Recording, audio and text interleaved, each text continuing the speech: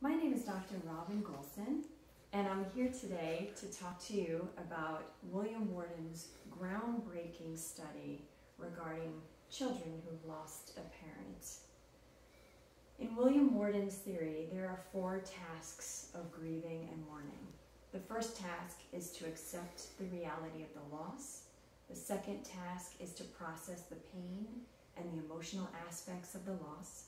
The third task is to adjust to a world where the deceased family member is no longer living.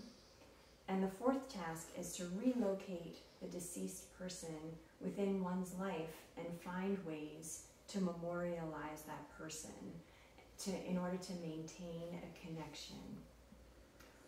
Oftentimes, when adults are trying to explain things to children as far as concepts like grief, adults may say things like, go play, don't worry about it, it'll be okay, when what children really need is compassion, and they need to have their questions answered, and they need to be treated like people who need answers.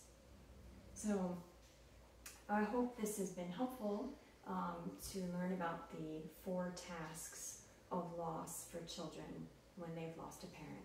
Thank you.